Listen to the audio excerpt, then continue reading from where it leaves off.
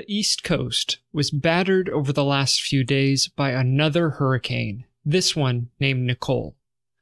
The storm has been estimated to have caused hundreds of millions of dollars of damage to homes and infrastructure in Florida alone. And yet, standing resolutely firm on the edge of the state was the towering 212-foot-tall white and orange Space Launch System rocket with its Orion capsule secured on top. With a launch date set for less than a week away, NASA and the whole world crossed their fingers and hoped that the rocket would withstand its first stress test. And now that the clouds have parted, NASA has finally made an announcement as to whether Artemis 1, the first crucial flight test of the SLS, will in fact take place. Today, I'll go over that announcement, as well as the other top stories happening in the space industry today. Welcome to the Undiscovered Country.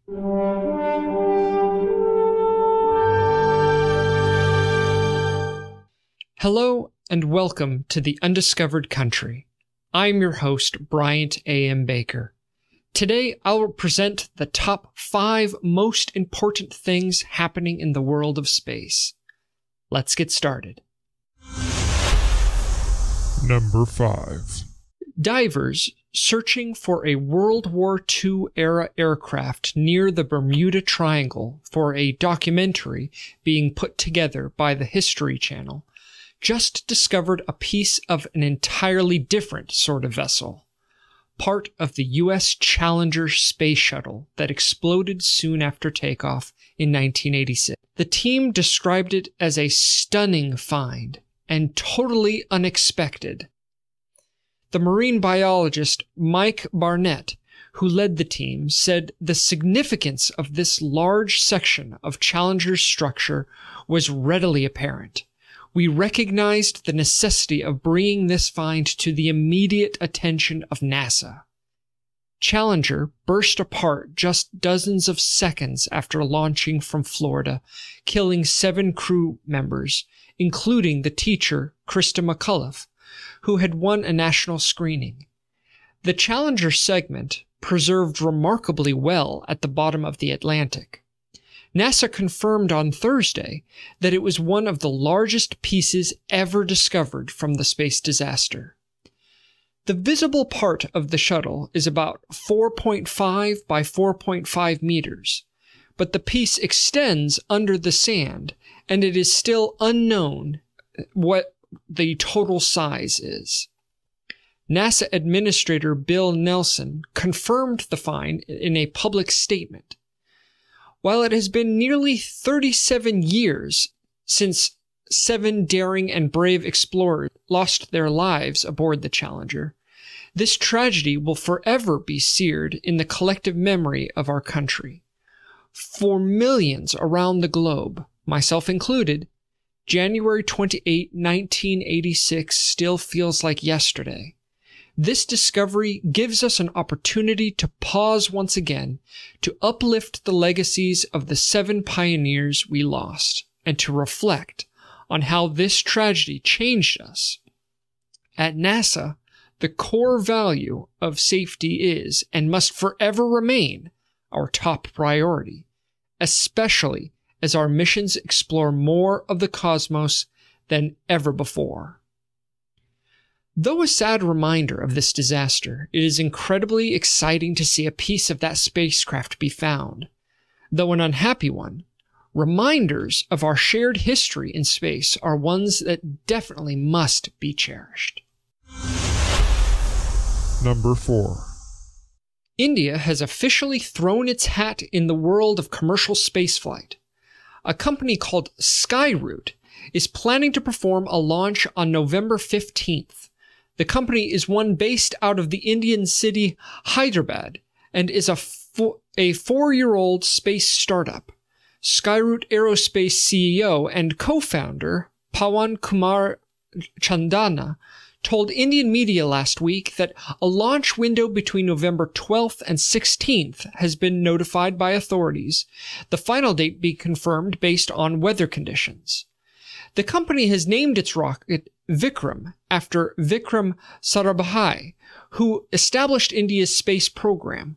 The launch will make Skyroot the country's first private company to send its own rocket into space. In 2021, India's Narendra Modi government launched a program to promote collaboration between private and public players in space technology. Skyroot was the first startup to sign a deal with the Indian Space Research Organization to launch rockets. Naga Bharath Dhaka, Chief Operating Officer of Skyroot Aerospace, said in a statement that the Vikram 5 rocket is a single-stage suborbital launch vehicle which would carry 3 customer payloads and help test and validate the majority of the technologies in the Vikram series of space launch vehicles. The company is designing 3 rockets in its Vikram series to launch small payloads. Although Skyroot's Vikram will mark the beginning of private launches in the Indian space sector, other firms are not far behind. Earlier this week, for instance, Chennai-based startup Nicole Cosmos test-fired its engine for 15 seconds at an ISRO facility. Additionally, the Indian Express recently reported that the Indian Space Agency's small satellite launch vehicles are also likely to be manufactured and operated by players soon. Number 3. A new Chinese startup is attempting to develop its own reusable stainless steel rockets, apparently taking inspiration from SpaceX's next-generation Starship vehicle. Beijing-based SpaceX is aiming to build and launch these stainless steel rockets, which will be powered by engines that burn a mix of methane and liquid oxygen propellants, just like Starship's Raptors. SpaceX initially wants to develop a 210-foot tall rocket capable of launching 14,330 pounds to a 684-mile-high sun-synchronous orbit. The new Chinese vehicle will therefore be much smaller and less powerful than SpaceX's Starship, which, when fully stacked, stands 394 feet tall and will be able to send 110 tons into low Earth orbit.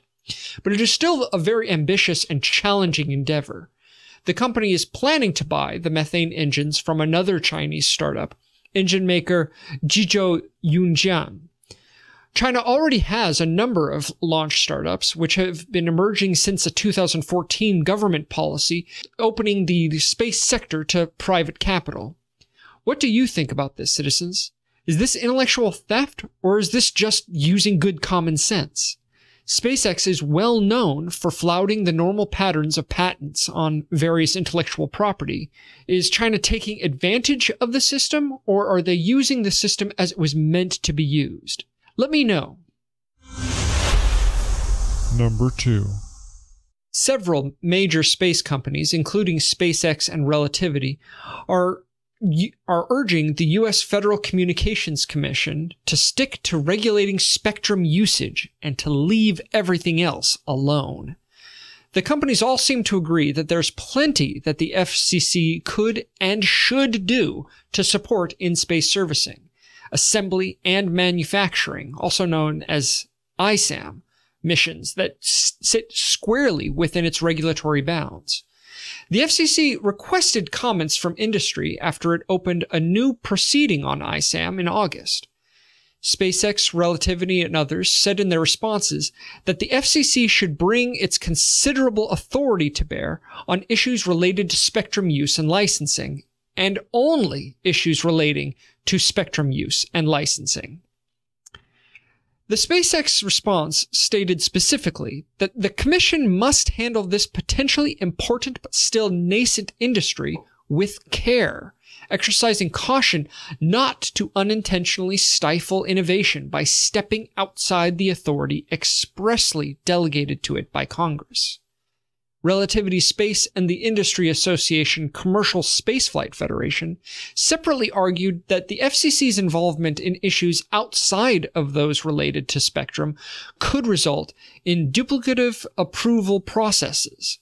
These could be especially challenging for smaller startups and newer space entrants to navigate.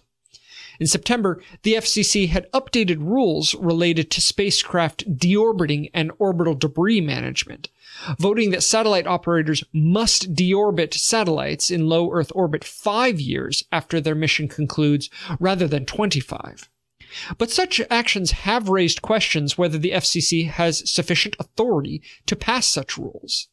As of yet, Congress has made no movement toward expanding or extending the FCC's authority. But this begs the question as to the extent that the spectrum or any other portion of outer space activities should be regulated. Article 4 of the Outer Space Treaty makes nations responsible for all activities in space, even private ones. So clearly, regulation is required. But the level of control the FCC holds over these activities is still an open question. So what do you think? Do you buy into the laissez-faire school of regulation and say the less the better? Or has the modern boom in space activity changed your outlook and made you believe that space needs to be more heavily regulated? I would love to hear from you. Number 1. After initial visual inspections, NASA said on Thursday that its new Mega Moon rocket apparently suffered no major damage after Hurricane Nicole hit Florida. But employees must conduct further checks on site as soon as possible to confirm the initial assessment, said Jim Free, the Associate Administrator at the U.S. Space Agency. Mr. Free said, camera inspections show very minor damage, such as loose caulk and tears in weather coverings. The team will conduct additional on-site walk-down inspections of the vehicle very soon. Nicole made landfall Wednesday night on Florida's Atlantic coast as a Category 1 hurricane. Mr. Free stated that NASA took the decision to keep Orion and SLS at the launch pad very seriously, reviewing the data in front of us and making the best decision possible with high uncertainty in predicting the weather 4 days out. With the unexpected change to the forecast, returning to the vehicle assembly building was deemed to be too risky in high winds, and the team decided that the launch pad was the safest place for the rocket to weather the storm. Free said wind sensors detected gusts up to 82 miles per hour along the rocket's body, which is within the rocket's capability to withstand. He acknowledged that NASA likely would have kept the SLS in the VAB had it known before the November 4 rollout how Hurricane Nicole would develop. If we knew on the night before we were rolling out, he said, that it was going to be a hurricane, we probably would have stayed in the VAB. NASA is moving ahead with the next Artemis 1 launch attempt on November 16th after finding no major repairs required to the SLS and Orion from the hurricane. Mr. Free explained that right now, there's nothing preventing us from getting to the 16th. We do have some work to do. That work, he said, includes cutting away some of that loose caulk, known as RTV, on the Orion launch abort system that isn't needed for flight. A rain cover in one SLS engine was torn and is being fixed, while water that pooled in the crew access arm was removed. And an umbilical leading from the launch tower to Orion came off a tray and was replaced. If, in fact, it ends up happening that November 16th launch will occur despite 2 hurricanes, countless delays, billions of dollars in overcosts, and the disappointment of a lot of former supporters of the program. But if in fact Artemis 1 kickstarts a return to the moon and the ushering in of a new chapter in deep space presence and utilization, it may all one day be seen as worth it. But what do you think? Are we on the precipice of a new era? Or are these hurricanes really signs from above that SLS and even Artemis is a losing ticket? Send me your comments. Thank you so much for joining me. Links to all the stories, as always, are in the description. The world of space law, policy, and business is changing every day. If you missed what happened last time, be sure to check out the video I did covering it. I would love to hear your thoughts on everything that we talked about here today, and I'll see you again next time.